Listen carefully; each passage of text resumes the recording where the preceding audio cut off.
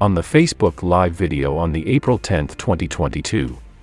At the 1 hour 33 minutes mark, the man of God Trinity Holy, amongst many prophecies that he gave during this live broadcast, he said he saw people with so much money, overnight losing everything. I've seen that vision where I saw people with so much money, overnight they have nothing.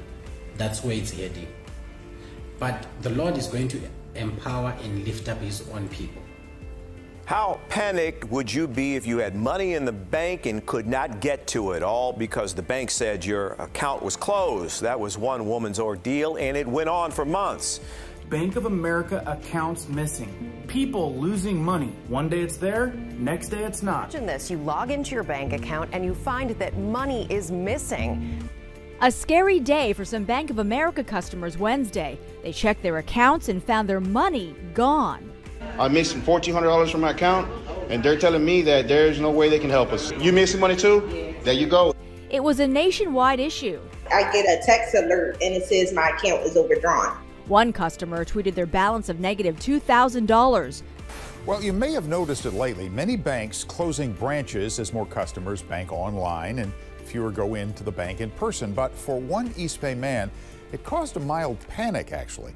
The Bank of America shut down his branch just hours after he made a huge deposit and his money disappeared. So you can imagine how worried he was. Yeah, it's hard to believe this story happened at a major bank. Yeah. This viewer deposited $33,000 through a teller at a Bank of America in Oakland, and hours later, the branch shut down. His deposit never got posted, and everybody kept telling him, sorry, there's nothing we can do. And I said, you're telling me that Bank of America lost $33,000 of my money, and you're telling me right here to my face there's nothing you can do? That's right, sir. It was like a bad dream, except it was real. Let your investments be in Christ Jesus, then you will surely stand on solid ground.